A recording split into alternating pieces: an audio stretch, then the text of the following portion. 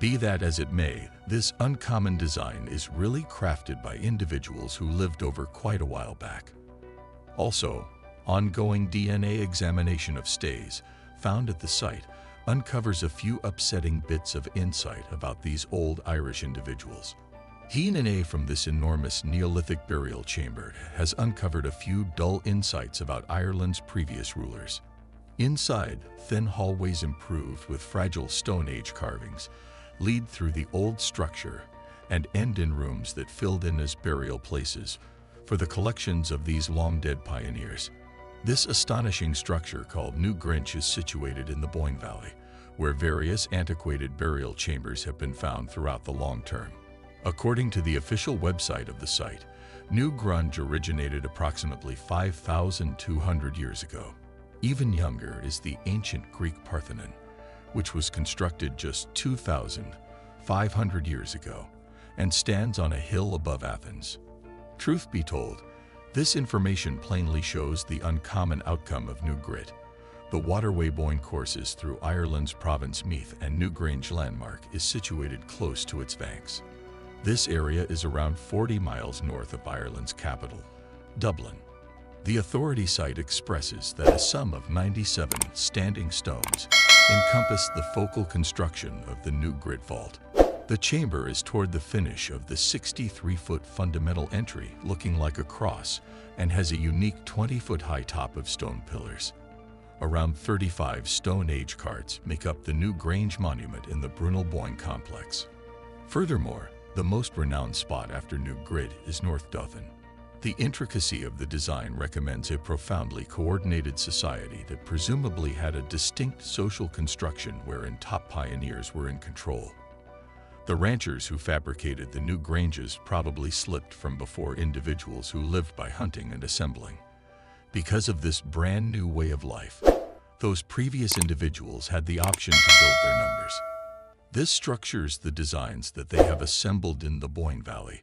The circumstance is significantly seriously amazing, as we see that these men had the option to make exact estimations of the sun's development across the sky soon. Archeological and DNA proof shows that the general public that established current Grit was exceptionally complex. The New Grinch was deserted during the Iron Age around the 3rd century BC, around 2,000 years after its creation. In this way, there might be an association between the evacuation of the burial ground bunch and the appearance of the new wave. The land in the Boyne Valley where Brunaboyne Hill is utilized for farming. In 1378, the Cistercian priests of Elephant Cloister claimed the land. The name New Waste was taken on when acknowledgment of the antiquated history of the site was lost. Because of Charles Campbell for the acquisition of the new land, be that as it may, he couldn't have cared less about the historical backdrop of the spot.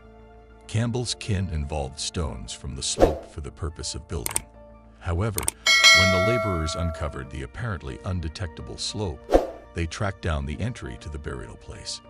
This astounding venturing stone estimates 10 feet by 4 feet and weighs north of 5 tons. Remember that these early craftsmen didn't have metal apparatuses to work with hard stone. He's a genuine antique lover, and the Grinch's new look generally captivated him. Lloyd is said to have been unmoved by the disclosure and portrayal of the weird sculptures he found, despite the fact that he composed a report that caused to notice another savant, Thomas Molyneux. As Sir Alex looked, Campbell let him know that there were 2 arrangements of these sculptures. Individuals are as yet ready to be overlooked. This is an early sign that the new landfill is as yet a graveyard, and throughout the long-term closely involved individuals have come to the site. This normal subject among verifiable scientists is viewed as an affront to the Irish.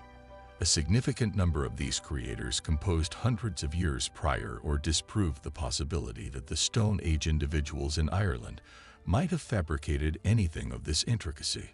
Relics say that it was worked by the Vikings in the late early medieval times, or considerably prior by the antiquated Egyptians. Perhaps of Ireland's most popular paleontologist, teacher Michael Kelly of Plug College, started working there in 1962. His mediation in the New Grit was too soon for the site's exactness. As a matter of fact, Despite the fact that Kelly halted the downfall of current grit and further developed it, somehow or another he was past the point of no return. When he began working in the Boyne Valley, a great deal of significant proof had been lost or spilled. Regardless of this, the minister continued in his main goal, and for quite a long time, starting in 1962, he got back to the site each mid-year for a very long time of uncovering and redesign, and was paid his work with astounding disclosures. Kelly and his group found this when they were digging through the many grasses and weeds covering the highest point of the slope. First and foremost, gracious Kellyan, different specialists couldn't make sense of the significance of the strange opening at the highest point of the heap. In any case, the archaeologists recollected the neighborhood custom that the sun generally gleams on the burial chamber during summer and midsummer. However, the area of the container on rooftop that the late spring sun can't enter. Kelly, on the other hand, suddenly considered how the piles appeared in the sun. What about the winter solstice, which is the shortest day of the year, if midsummer isn't the longest day of the year? Kelly then chose to pick the period of December 1967 to test his hypothesis.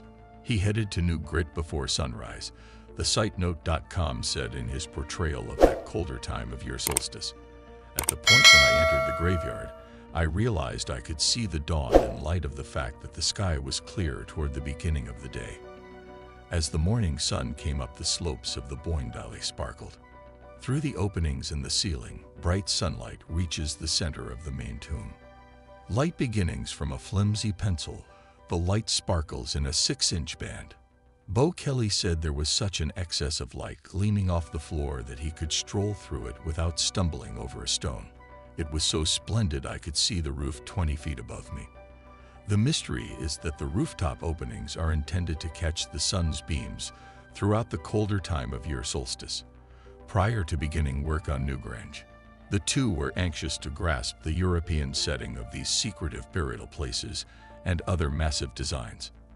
In point of fact, Europe is home to structures of a similar nature. As per the New York Times, there are around 35,000 gigantic designs across Europe. They can be found wherever from Scandinavia to the Atlantic shorelines of France and Spain, and along the Mediterranean coast. A fascinating inquiry for archaeologists is the manner by which the innovation and abilities that made these delightful images spread to Europe quite a while back. However, a second theory suggests that the stones were first produced in the Near East. From that point, these traditions and customs spread toward the west to the Mediterranean coast and Europe, likely with the assistance of master gatherings. In any case, new proof found in 2019 recommended that the tombs were first found in France, with Bettina Schultz-Paulsen, a paleologist at the College of Gothenburg in Sweden, enduring 10 years examining 2,410 rock radiocarbon dating results. His examination shows that the most established realized gigantic burial chamber is 6,500 years of age and is situated in western France. Apparently, these stones didn't approach east. This prompts another hypothesis, that tombs started in France and spread along the Mediterranean coast and the Pacific Sea, as well as across the sea to Scandinavia, England, and Ireland. The information expected to build the new Grinch's burial place in this manner seems to have spread to Ireland from its beginnings in Old France. Dr. Law, one of the scientists involved in the study, was described in the Irish Times. A group of researchers from Trinity College Dublin carried out the analysis, and when they published the results in June 2020 in the Environment, they discovered unexpected results. Laura Cassidy: "I've never seen anything like this, that we all have 2 copies of our genome from our mother and 1 from our father," he explained. "I've never seen anything like this." As such, the man and lady brought into the world of this child, senior, sister, parent, or kid. Cassidy let the Irish Times know that the main acknowledgement ensured by orientation was among the privileged, especially the illustrious family. So these leftover individuals were important for a gathering of pioneers, maybe so high up that these pioneers were viewed as divine beings. The memorial service parade gave the association a feeling of pride and showed that the illustrious family was the main one to run the show. However, noble inbreeding was not a singular pattern. The heads of the Inca domain are said to have been associated with this interaction, and there is proof that Pharaoh Tutankhamun existed in view of family ties between his folks and kin. In any case, what provoked these antiquated rulers to begin wedding family members was quite possibly of mankind's generally strong untouchable. Cassidy believes it's not only the respectability. In any case, elites additionally disrupt numerous norms to separate themselves from the rest. By disrupting these norms, you become like God. Thanks for watching. Don't forget like, subscribe, and share.